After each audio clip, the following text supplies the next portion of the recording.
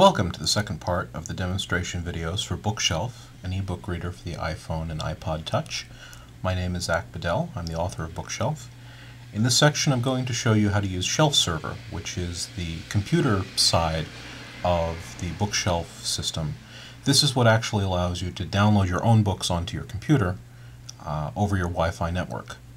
And so you can see kind of a window here on the iPhonebookshelf.com website. As soon as you've downloaded Bookshelf, you need to come to this website and you can actually download and launch the ShelfServer program using Java Web Start. And you do that by clicking right on this link. Your browser will probably prompt you if you want to open this or save this. You should go ahead and say open. If it just saves it, you'll need to go to wherever your downloads folder is, double click on the file to open it. And the file itself will be shelfserver.jnlp. In order for this to work, you'll need a Java runtime installed on your computer, at least Java 5. Java 6 works fine as well. If you're using a Macintosh, it's already there. If you're using Windows, you can go to java.sun.com to download an appropriate JVM. Just go for the latest one. There's no reason to install 5 specifically. 6 is your best bet.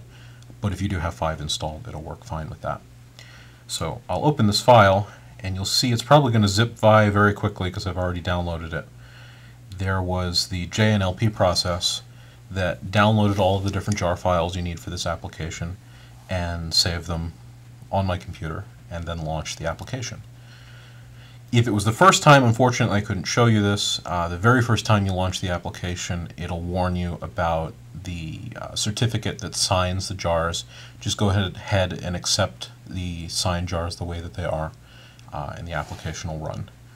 So you can see the ShelfServer interface such that it is. There really isn't a whole lot to it.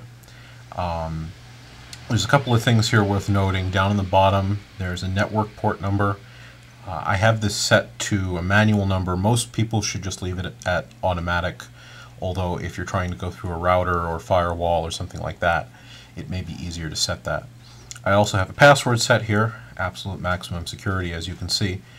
Your other option is to run the server publicly. It won't prompt for a password. Of course, I'll caution you one more time that books are usually copyrighted, and if you're running a public server, you may indeed be violating copyright in the process of doing that. So please be conscious of what you're sharing and make sure you're within the law. And then the last thing you can see here is a listing of all the book directories that I have shared. Now, if you want to add a new directory, there won't be any listed here initially. Just hit the Add Directory button, and then you can scroll around until you find something you want to share. What will I go with? Oh, iPhone. Now, you'll see over on the side here, there's a name entry which you can type whatever you want. It defaults to the name of the directory, and if that's what you want, that's fine. If you'd rather give a more descriptive name for what's in that directory, you can type it there. Now you'll also notice that I selected a directory. I don't want to double click to go into it. If I did that, I've gone one level too far. So I actually want to stay up a level, just single click the directory, type in the name that I want, and then type the click, there we go, the Add Directory button. And you can see now that test directory shows up here. And if I were running my iPhone side of things, you'd be able to see there's a new test directory listed there. And of course you can remove a directory as well. Whenever you make changes, go ahead and click the Apply Settings button. All of this stuff is saved to a configuration file. And as soon as you tap the Apply Settings button, it is available and visible to your iPhone. And that's about all there is really. You can minimize this window and leave it running if you want. If you're kind of an advanced user, I'd invite you actually to take a look at the website on the Events tab here, which you can just barely see in this silly window here. And there you'll find some instructions on how to leave a ShelfServer running on a server all the time if you want to do that, how to tunnel it through firewalls and all those other good kind of things. So that's about it. If you do have any problems with this, definitely feel free to email me. The most common problem, honestly, is a firewall is on. If you have Mac OS X, you can look in System Preferences and you can temporarily disable your firewall. Windows will have something similar.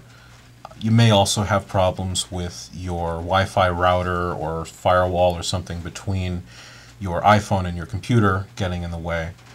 So you just want to double check on those. And that's about it. Thank you.